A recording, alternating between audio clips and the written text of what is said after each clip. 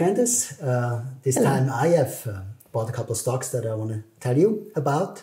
It's Great. stocks I bought this summer, and it came about when I did my weekly call with some of the users of Obermatt. You know, we started with Clubhouse actually at the beginning of the year, and then we decided to switch platform to Zoom because it's a lot easier to handle. And what we do is once a week we meet each other on a Friday or Thursday or Wednesday morning at 9 o'clock, drink a coffee and talk about stocks. And one of those mornings I had Peter on the line, who works for a Swiss insurance company, and we talked about the stocks he has in his portfolio, and it's mostly Swiss insurance companies and Swiss banks.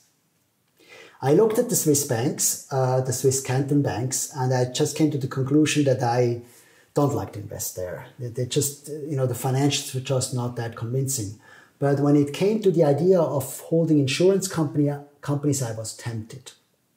I was tempted because right now we have an environment where people are scared because of the pandemic, because of climate change, because of a very hot summer last year and a very cold summer this year, and also because of really hot temperature this year in other places of the world. People have more fear than normally. And that actually helps insurance companies.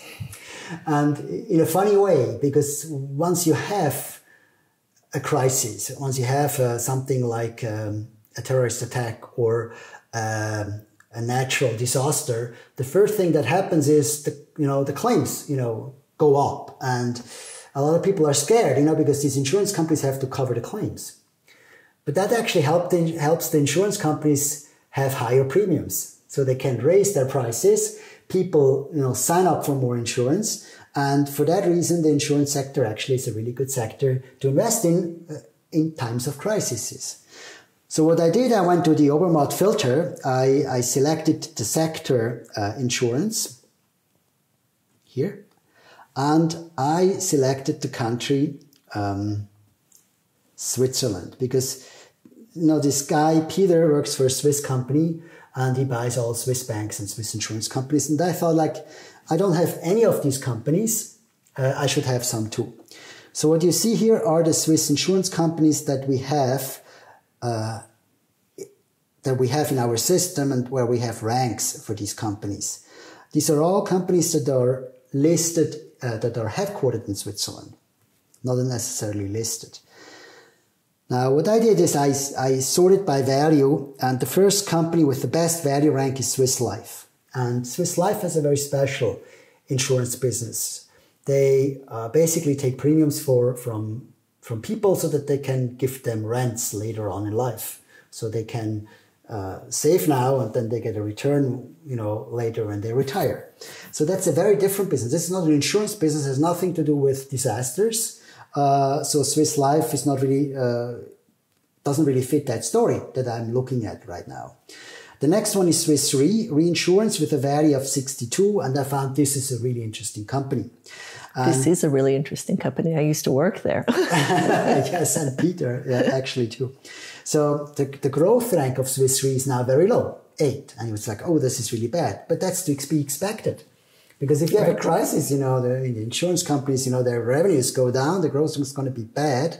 And also safety is quite low for Swiss Re. And I had another discussion where we discussed other insurance companies, but they are in Germany and in France. And I really wanted a Swiss one. So I bought Swiss Re this summer, and I bought the next one too, Helvetia. One reason that actually is Helvetia insures our art.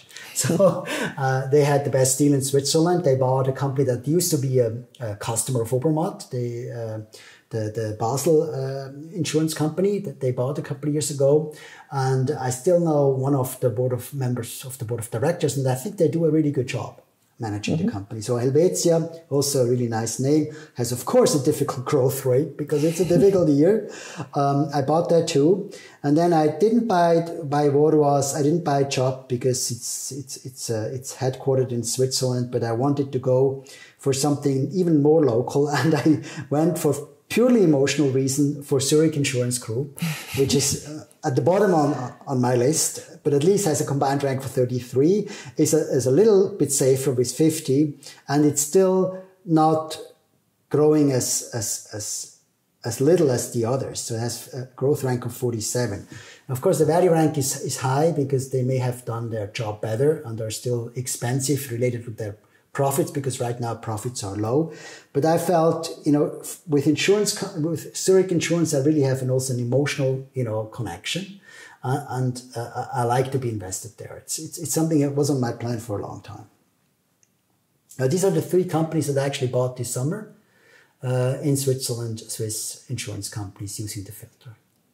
So it's good to see, Hermann, that sometimes emotions come into your decision-making process as well. It's not just with mine. Yeah, absolutely. Yeah, sometimes emotions are not that bad.